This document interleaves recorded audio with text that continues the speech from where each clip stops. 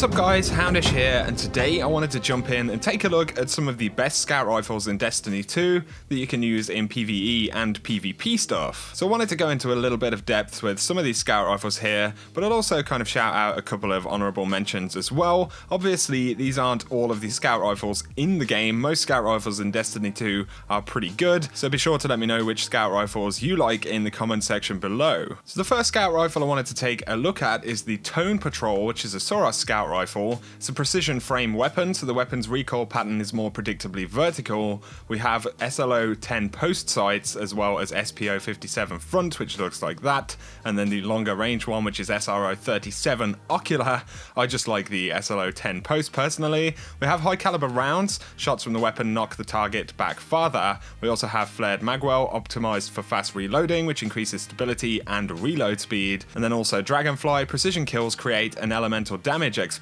So Dragonfly is essentially the equivalent of Firefly from Destiny 1. I'll talk about that in a moment. This is a 180 rounds per minute scout rifle, so it sits in the same archetype as Nameless Midnight, Call to Serve, and a bunch of the other scouts. This is kind of the key archetype for scout rifles, and this is a really decent scout rifle in PvE stuff. High caliber rounds is definitely beneficial, helps to kind of keep enemies staggered a little bit. Of course, you do have the option of flared magwell as well if you want to bump up stability and reload speed, but personally I think high caliber rounds is really valuable on this scout rifle. Dragonfly is a nice bonus, having the kind of elemental damage explosion. It's not as powerful as it was back in Destiny 1. The Firefly explosion in the first game was much bigger and did more damage to targets around the target that you actually killed, but Dragonfly is certainly beneficial when enemies are kind of grouped up. Of course, this is an energy weapon as well. Inside of the Crucible, this is also a very good scout rifle. High caliber rounds again is really beneficial. This thing competes with things like Mitre Multitool about as well as anything can, but there's another scout rifle which is very similar, just with different bonuses and slightly different stats. So the Tango 45 scout rifle right here, also a precision frame weapon. We essentially have the same weapon sights here, but we have different bonuses. So alloy magazine, faster reloads when the mag is empty, steady rounds, the magazine is optimized for recoil control, which increases stability but slightly decreases range, and finally we have triple tap,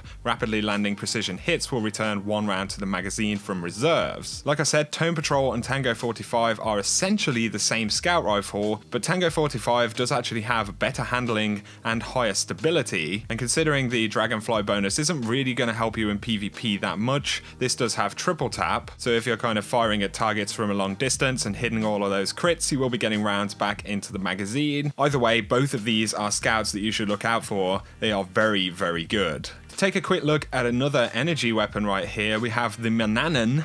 I don't know how you say that. SR4, which is an Omalon scout rifle. This is a lightweight frame weapon, superb handling, move faster with the weapon when equipped. We have Candle PS as well as Impulse MS3, which is the longer range scope. We've got alloy magazine, faster reloads when the mag is empty. Steady rounds, the magazine is optimized for recoil control, which greatly increases stability and decreases range once again. And we also have explosive payload. Projectiles create an area of effect detonation on impact. Interestingly, this one is actually in the same archetype as the Mitre Multitool essentially, so it's the 200 rounds per minute style of weapon. It's got decent stability if you go with steady rounds, it's got pretty good handling, but this is a great energy weapon option that comes with explosive payload right here. It's going to take down shields very quickly because on top of the fact that it's an energy weapon, explosive payload or explosive rounds, just like in Destiny 1, do actually deal more damage to kind of shielded targets. But this is just a great kind of crowd control weapon. Firing this into a bunch of ads, you know, you'll take them down fairly quickly. Explosive payload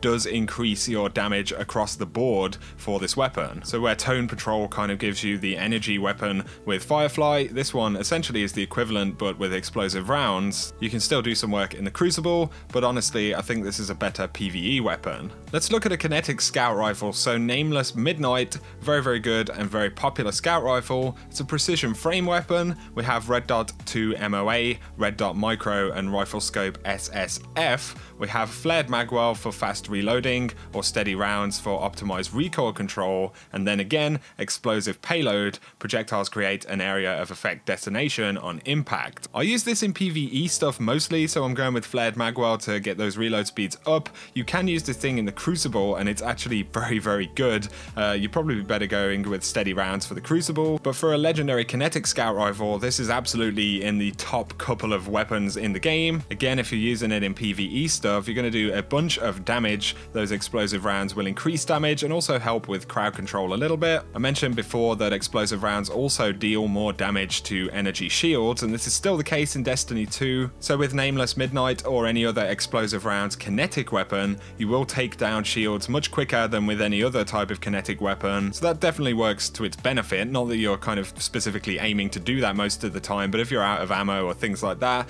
it can be pretty useful. Inside of the Crucible, Nameless Midnight is a very accurate weapon. At longer ranges, it's really competitive as well. You can easily outrange the Mida Multi-Tool if you pick your engagements well. So really, wherever you use Nameless Midnight, it's going to be a very good scout rifle. Another Kinetic scout that automatically gets on the list would be the Call to Serve. So this is a precision frame weapon again. We've got IS-5 Circle, Model 8 Red, and then finally Mark 15 Lens, which is a very long range lens. We have Extended Mag. The weapon has a greatly increased magazine size but reloads slower. Appended Mag, which increases your magazine size. And then finally Triple Tap. Rapidly landing precision hits will return 1 round to the magazine. It's another 180 round per minute weapon, so it's in the same archetype as Nameless Midnight. The thing that stands out about this scout rifle though is just how precise the weapon is. It doesn't have the highest stability stat and it does have a bit of a kick, but as you land kind of rounds into targets, it just feels really accurate. It does fantastic damage. I feel like this scout rifle is generally better at longer ranges. Nameless Midnight kind of handles a little bit better up close, whereas this thing feels like it's supposed to be a really long range scout rifle. But if you keep hitting your headshots, you can just keep firing, keep taking down more enemies. If you're using your primary weapons for a bit of DPS as well, obviously this thing is really solid. And because of how precise it is, you know, you just keep landing crits on bosses, whatever it is, and you'll be getting rounds back to the magazine. In the Crucible, it's a decent scout rifle for sure. Again, a very long range weapon. You'll be able to outrange Mida Multi-Tools and a lot of the other weapons that people are using if you position yourself well. It's not the kind of weapon you want to be, you know, up close and personal with, but if you get used to how it feels and the kind of ranges you need to be at with the weapon, you will do some serious damage and players will be surprised at ranges, you know, how quickly you actually take them out. Naturally, up next, it's gonna have to be the Mida Multi-Tool. Like it or hate it, this weapon is just dominating in the Crucible right now. Trials of the 9, man, like every single game, every single player on the team seems to have a Mida Multi-Tool. So of course, the weapon boosts your movement speed. We've got Corkscrew Rifling for a balanced barrel of increased range and stability and increased handling speed. It has high caliber rounds, and this is something they actually took off the weapon in Destiny 1 because it was too offensive, the amount of screen shake and kind of flinch that it caused, but it appears to be back in Destiny 2, and it's definitely part of the reason this scout rifle is so good. We've got Mida Radar. Your radar stays active while aiming down sights. That's another reason that this thing is very good right now. We also have Handlaid Stock, optimized for recoil control with increased stability. In PvE stuff, it's just a decent scout rifle. It's not my favorite kind of class. This is a 200 round per minute weapon, so it is a little bit lower impact, but you fire more rounds out of the magazine. I personally would prefer to use Nameless Midnight on something in PvE stuff basically all of the time. In the Crucible though, it's very good. Basically for all of the reasons that it was good in Destiny 1. It kind of feels very lightweight to actually use. You have this increased movement speed, so you can kind of strafe, which makes it much harder for enemies to actually hit you. The recoil pattern of the weapon makes it quite easy to use as well. It kind of bounces back to where you first fired the shot. So for a weapon with this kind of rate of fire, it has a very natural and easy to manage recoil pattern. High caliber rounds definitely makes this weapon more obnoxious. In the Crucible, you know, it causes way more screen flinch.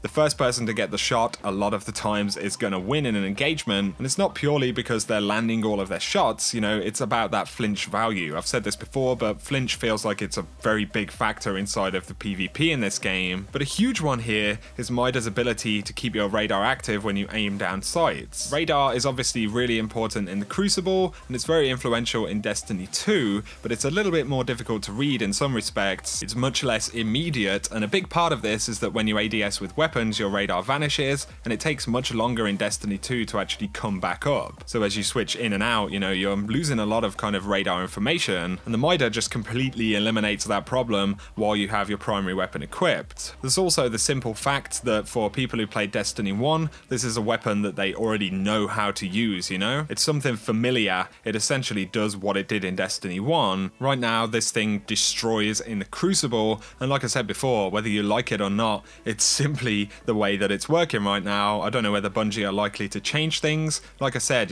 playing Trials, literally every player had this weapon on, but I'm just stating the facts. I don't want to kind of get into a complicated argument about what should happen with the Mida multi-tool. You guys can let me know your thoughts in the comment section. So those are the kind of core scout rifles I wanted to take a quick look at. A couple of quick shout outs though. The 7.65 scout rifle from Omelon is a pretty nice weapon. This one has full auto trigger system, so it fires in full auto. It is a lightweight frame weapon. You've got the Torch HS3 as well as the Jolt PS scopes right there. Accurized rounds so it can fire longer distances. Armor piercing rounds which cause extra damage to combatant shields and over-penetrate targets. All around a pretty good scout rifle. I'm not the biggest fan of full auto scout rifles, but if you are a fan of these things, this one is definitely one to look out for. Another full auto scout would be the Conspirator from the Raid, a lightweight frame weapon once again, coming with full auto trigger system, Ambitious Assassin, and then finally Dragonfly. Man, I can't get used to these updated names. And this one's a 200 rounds per minute weapon, as well as being full auto, so it's pretty cool. I don't feel like these are as influential as the other weapons I spoke about, but they're not throwaway weapons either. So there we go guys, those are my top scout rifles for any activity in Destiny 2. Let me know your thoughts in the comment section below, any favourite weapons of yours. I always enjoy reading your comments. If you have enjoyed this video though, a like is very much appreciated.